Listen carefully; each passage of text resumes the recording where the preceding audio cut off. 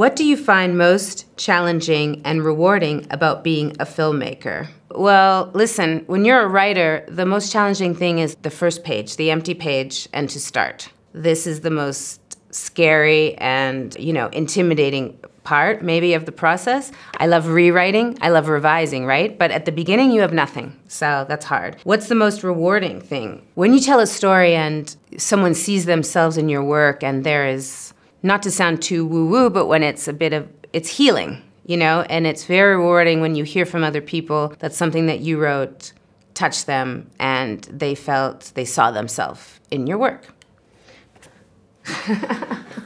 Can you discuss the role of film festivals and their impact on your career? I mean, I started to go to film festivals when I was very young. I lived in the suburbs in Canada, and I would drive in for TIFF, Toronto International Film Festival. Originally it was called the Festival of Festivals. If I was working, if I had a job, I would take a week off, and I would get a pass, and I would go to see all the films. And it makes me emotional because I love it so much. The impact in my career is just continued to boost my love of stories and character and filmmakers, and it was definitely part of my origins as an artist.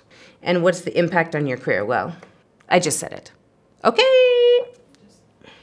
Why do we continue to make films today? When I think of films, like telling stories, why do we continue? It's like people sitting around the fire, the earliest humans, they're telling stories. Listen, art is why we can stay alive. If they cut funding to arts, in school, and it's crazy. It's crazy. Life is hard. And so that's why we continue to tell stories, so that we can endure.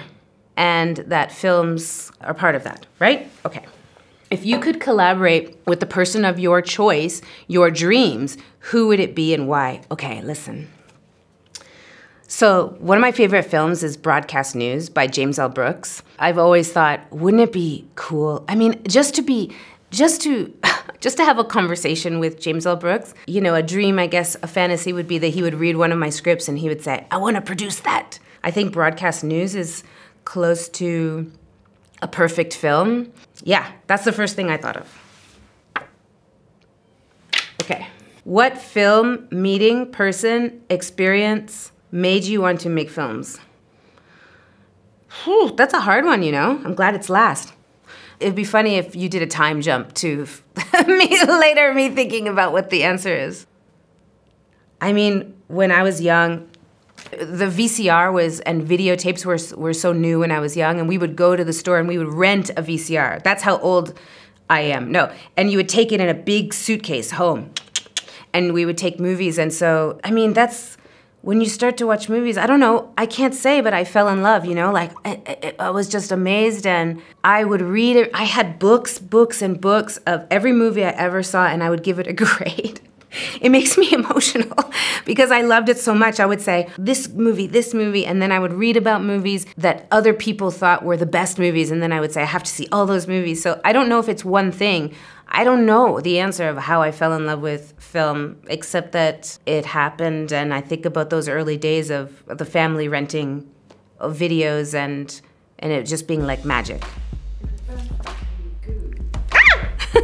Je m'appelle Tracy Dawson. I am a writer, and